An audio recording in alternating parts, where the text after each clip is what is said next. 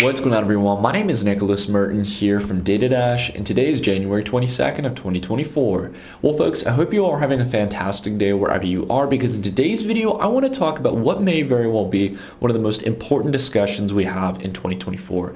I want to speak one-on-one with you guys about the post-ETF results and spend some time to talk about why this could be a pivotal moment for the direction of crypto markets going throughout 2024. We're going to take a look at the real hard numbers, not the headlines, not what people want to hear, but focus in on what really is driving price and what may very well explain why we've continued to see a correction over these past few weeks. We got a lot to unpack here in today's video, so if you happen to enjoy it, consider dropping a like, and let's go ahead and kick things off, guys. So I want to start here by talking a little bit about why. Why is Bitcoin seeing, since the launch of the ETF, a drop from its relative highs at right under $49,000 down to where we are around right under $41,000? So there's a big reason for this here, and it's not just a buy the hype, sell the news story. That is definitely potentially a role in it, but we need to analyze under the surface what is really driving these inflows or outflows. Because a lot of people had expected that with the launch of the Bitcoin spot ETFs, with over 10 ETFs getting approved, this would broaden access for institutional capital to come into the space. And these were not just Bitcoin futures contract ETFs like we'd seen in the past, like the BITO ETF, or ETN products like GBTC or Grayscale's Bitcoin Trust, right? This was going to be an ETF that anyone could get access to. And this was the big story that everyone was going after, that there's just tons of institutional capital that's waiting at the floodgates, with BlackRock and Fidelity and all these big money managers coming on board and those who create financial products. The institutional investors were just waiting at the floodgates to buy Bitcoin. However, for the first time since back in September of 2023, when Bitcoin's price was around $27,000, we have seen a red flip on the Lux Algo Signals and Overlay Indicator, one of our leading momentum indicators we use here on this channel. And beyond that as well, we can also see that the 21-day moving average, which served as a bastion of support throughout the trend throughout the close of 2023, is now not only trending down with price, but is also serving as resistance. This is the telltale sign that something is going wrong, and that there is much more sell side pressure when it comes to market order flow than buy side pressure. So why is this the case? Well, it has to do with a lackluster amount of demand versus what the market expected. There's an individual on Twitter, CC15 Capital, who has done God's work here, and on a day-by-day basis, you guys can not only go follow him on Twitter, but he does a great job of tracking all the public and readily available data on all of the major 10 spot Bitcoin ETFs, as well as GBTC, the exchange traded note that's been around for a long period of time, on the actual spot Bitcoin holdings or assets under management for each ETF. This lets us know how much demand is actually coming from these ETFs, and generally speaking, how much Bitcoin is being stored in these exchange traded products. Now, as I mentioned, all this data is readily available, but it can be difficult to track all of it. Luckily, he's got a great chart here of the day-by-day holdings increase or decrease over time on all of these different ETP products. Now, if you look at the headlines, if you follow what a lot of people out there who, again, I know a lot of people like to say I'm a perma bear at the end of the day.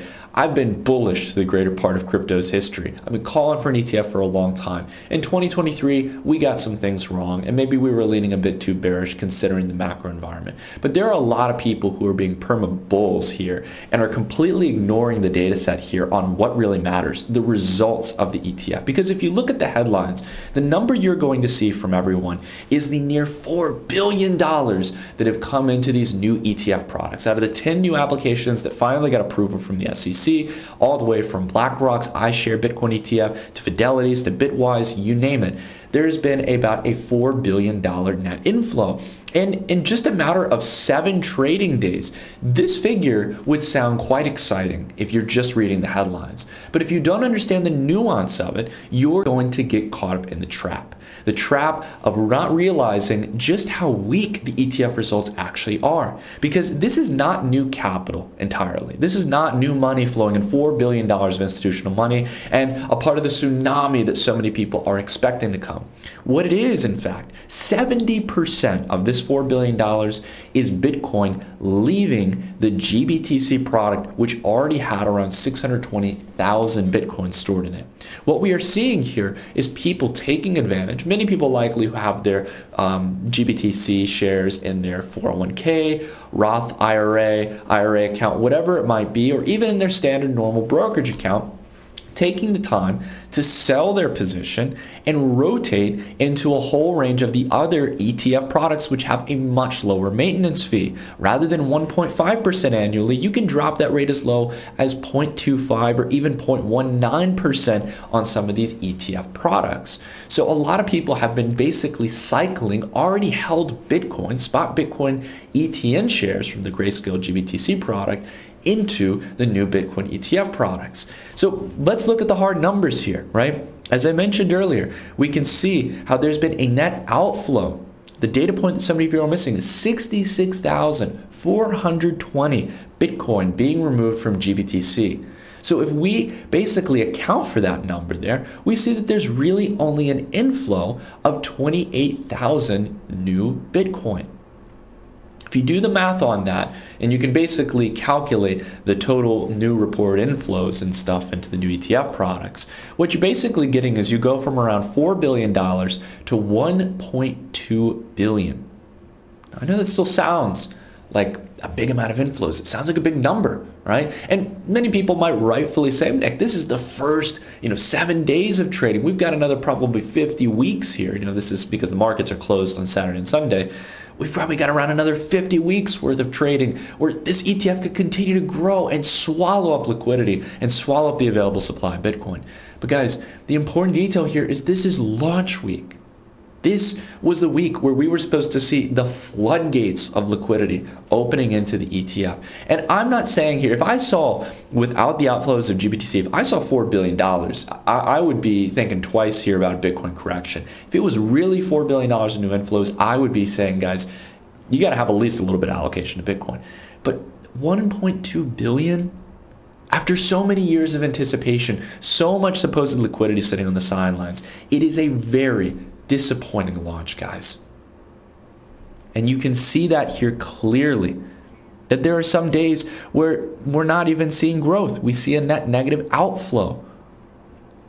So if the trend is already starting to stall here, if we do not see a continued trend upwards over the next week, if we don't see some kind of change here and things start to continue stalling here, Bitcoin's price should rightfully correct here. It should absolutely continue going lower. I wouldn't be surprised if we continue to see altcoins correct from this point. You can see that the 21-day is clearly serving as resistance. The Lux Algo indicator flipped towards resistance, and you can see that the trend signal here faced as resistance, driving price lower. And now we're looking very much like we're going to come down at a minimum into these longer-term moving averages, the 100-day pocket, the 200-day pocket, and even the 200-week. This would be at a minimum what we should expect here. And we've been saying that here for the last couple of weeks because we are not seeing that massive inflow that so many people were expecting here on these ETF products. We're seeing a lot of recycling from the existing GBTC product. And while that might be good news for BlackRock, stealing that market share, and Fidelity and all these other ETP creators, it doesn't mean that it adds any real benefit for Bitcoin's price. This is a big wake-up call, guys. And it's a big reason why I think a lot of the plays we've been tracking here, a lot of the Bitcoin-related narrative plays are starting to take a nosedive here. We can see that Ordinals is down another 7% here. Stacks is down another 4%, setting in its lowest price point here since back in late December, and looking very much like it's not going to hold here on the potential support band for Lux Algo, going down into these moving averages.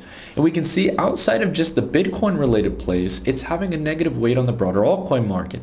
Take in all of the different alternative L1 or L2 plays you can think of. Solana, barely holding here in the Lux Algo support band, 21 days serving as resistance. Avalanche here, red trend flip here on the Lux Algo, 21-day, we're not even retesting it anymore. It was not only resistance for multiple weeks, but now we are flooding down fast towards the 100-day or the 200-day pocket, which is still a solid 33% correction if we go as low as that range. Cardano couldn't even get above the 200-week moving average like many other plays, one of the more lackluster L1s in the space. And we can see that the trend is flipped red, the 21-day served as resistance, and we are now down here coming into the moving averages for likely a much better entry. Matic, again, while we're holding here in the Luxago support band here, we've corrected already 25 cents here, 25% from the relative highs. And it's a question of whether we're going to be able to hold here. The 100-day and the 200-week are now starting to, in the near term, act as resistance. This is not a good sign to see, guys. And for those new spicy L1 plays that have got everyone excited, like Sui and Sei, well, both of them have had steady corrections here, nearly 30 to 33% corrections over the past couple of days, and they're not holding on their 21 days. They're snapping through it, and it looks like they're going to be breaking through the support band here that's been holding them up over the past couple months, waiting for corrections, likely around 50 to 66% from the relative highs into the 100-day pocket. This is not a good sign to see. We take a look at Bonk as well, meme coin. A lot of people FOMO'd in here. We asked to see whether or not we're going to be able to hold above that 21-day or get above the resistance band, and we didn't see either of those. And this has continued to pull back since into the moving averages that we've talked about for the past couple of weeks. And that's not to mention for those who tried to front run, who said, look, beyond the altcoin market, Nick, I'm into Bitcoin, I'm just DCAing into Bitcoin, or I'm buying Bitcoin related plays. For all those who bought MicroStrategy stock as a front run to the ETF or bought into Bitcoin miner stocks, you're down substantially, right? MicroStrategy is where it is at back in early November. Yikes. More than 2.5 months of price appreciation gone. And we see this for all of the major Bitcoin miners out there. You can take a look at Marathon. Steady correction from $31 down to around $16 per share. Right here, again, continuing to collapse from $18 down to $10. It's not looking very good if you've just been hodling after this ETF news. This is a prime example, guys, of why we've been talking for months about not only to be worried about a buy the hype, sell the news type of event with the ETF, but beyond that as well, we've got to ask a much bigger question here. Now that the ETF is launched, as we have discussed for a long period of time in this channel, is there really the institutional capital that people have claimed there is? No, I'm not just saying some guy's opinion on Twitter or some inside anonymous source that he knows from working with him and he works at BlackRock and it's going to be a big deal and yada yada. I don't care about what people think or perceive or are predicting is going to happen. What I care about is the hard numbers. We have it live now. It's out there in the market. And there are not any other narratives I can think of that are going to drum up Bitcoin's price. Like, what more can you do from this point on? Take gold, for example, as a market. When the gold ETF launched, yeah, it was a big deal and it drove up gold's price for many years to come. However, outside of the ETF, what new things could you introduce to increase the potential buy-side demand for gold's price? There's nothing. And it's the same case here for Bitcoin. Bitcoin is not a programmable network. It is at its core a store of value. And if there is not the institutional flow of capital to buy up that Bitcoin, and there continues to be the market sell side pressure we're seeing right now where people are selling off of that news, prices are going to move lower. That's not a really bearish take, guys. I really want to drill that in. I know most of you who watch the videos into this and actually understand the context and don't just read the title and the thumbnail. You get where I'm coming from, I think. But for those who are still on the fence, all I'm saying here is that it's not as simple as DCA and the number's always going to go up and to the right. We are still likely heading into a recessionary environment in the next 6 to 12 months. And you have to consider when you're building your investment thesis into Bitcoin and you're doing potentially some automatic dollar cost average program or trying to trade Bitcoin towards higher prices, it doesn't really matter. You have to come back to that fundamental question. Is there going to be more market order buy side pressure than sell side pressure? There's always going to be a buyer and seller on each side of the trade. What drives price in either direction is that market order flow. Who is outpacing who? And if that market buy side or sell side pressure is strong enough to clear through the bid or asks at current price ranges, then prices are going to move in the direction where that market order flow is leading. I'm only here, guys, to be as honest and genuine as I can with you all. I'm not trying to get you guys to sell your bags. And I'm not even saying that Bitcoin has to go to new lows, but I am saying here that a substantial correction could be in play here for the next few months, even with the coming halving event, because the ETF inflows aren't what people expected. And I think this is relatively bad news in the sense that the halving event that's going to be coming up here in the next couple of months is going to be a drop of the inflation rate going from 1.4 to 0.7%. Not 25% down to 12.5% or 50% to 25%. Those are all equitably halvings, but the net effect against the existing supply and that market order buyer sell side demand equation is getting weaker and weaker and weaker. And I know some people will just say, oh, Nick, it's just the narrative. People are just going to buy into it. Guys, it's not that easy. It's really not that easy. It has to do with the demand equation versus supply. It has to do with whether or not we've got too much supply on the books in order for demand to actually provide that support for Bitcoin going forward. And if we don't, then this weekly candle that we saw, which already, I mean, let's just be honest with ourselves here, guys. This monthly or weekly candle doesn't look very good. Shot down at a prior range here in the past back in March. Just an ugly tail here. Ugly wicks on the candle.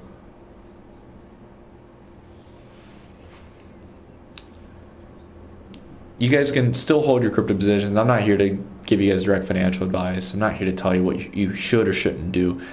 I'm here to tell you guys that I'm definitely remaining more cautious. I'm waiting for better entries. And it's not that you can't dollar cost average, but do so in a way where you dollar cost average more aggressively on further discounts. And set decent standards for yourself, guys. I mean, again, this thing isn't just guaranteed to always go up. Hold around, make sure you wait to get better entries here on similar support ranges like the weekly Lux Algo here. This was exactly where we found surprise support here back in September before the continued rally. And right now that's sitting around $33,000. That's not a negligible difference.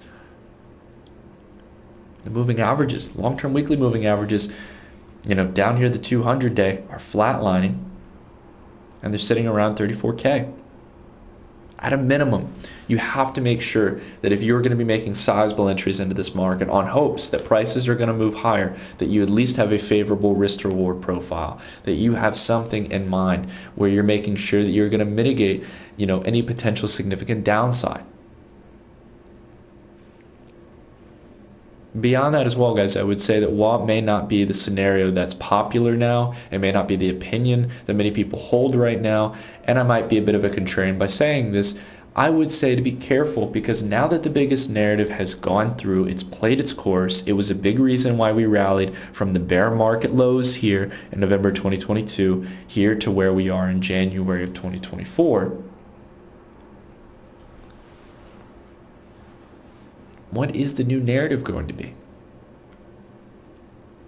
Bitcoin can go up. It doesn't always need a new narrative, but man, we had to come up with a lot of faulty narratives going into the ETF narrative here in October to get this to move up to where it was. The Bitcoin bank run, BRICS, for challenging the dollar, none of that materialized. So what's going to be next? Like, because again, you can only stretch the truth for so long. And I think that there are going to be a lot of people who are saying hodl, hodl, you know, don't ever test Bitcoin. Bitcoin doesn't care. It always goes up. Who are going to start to think twice as they bought up in this range, and it can very well drive prices down at a minimum to healthier correction territory, or may very well be the end of the trend. It might leave Bitcoin going sideways or down for the rest of this year. We'll have to see. I'm not saying that has to happen here. We're going to continue to watch prices. I'm getting to the point here over the last couple of years where I don't want to sit here and try to make some bold out of the window prediction. But I think we need to watch these moving averages and see how price reacts at this corrective territory. And if it doesn't look good, then we got to be much more cautious going forward. Anyways, I rambled on a good amount here today, guys. I hope this video, if anything, proved valuable for you guys. And if you guys want to get access to tools like LuxAlgo, you guys can check out the link down below in the description. LuxAlgo is one of our partner tools here in this channel. It's one of the few that I like to use. And it comes with a whole range of different indicators, but I recommend using the signals and overlay indicator. It's one of my favorites personally, one of the core indicators that they offer. And I recommend on crypto markets to use it on the daily and weekly time frame. For equity markets, you can start to use the weekly or monthly for more longer term swing opportunities. But anyways, that's it for today's video, guys. As I mentioned, I rambled on a good amount. If you did enjoy this video, again, consider dropping a like. It's always appreciated. And I hope, if anything, it proves as food for thought, because I'm not here to just tell you guys what you want to hear. I'm not here to just preach what I want to see in markets. I would love if the Bitcoin ETF is a huge success and Bitcoin goes off to the moon, because that's going to provide a ton of opportunities, not only to just go along Bitcoin, but outside of this, well, in the altcoin market and Bitcoin-related infrastructure. And maybe that can still play out. But at a minimum, we need to see this test at more important price levels. We need to see those inflows. Once there's a discount of Bitcoin's price, we need to see those ETFs ramping up their spot Bitcoin holdings to show that this is the new demand vehicle for Bitcoin's price. Because if it doesn't, I gotta be honest with you guys, I don't know what is going to be. So, anyways, you guys have a great rest of your day, and I'll see you guys at 6 a.m. Eastern Standard Time on Wednesday. Have a great day, everyone. Talk soon.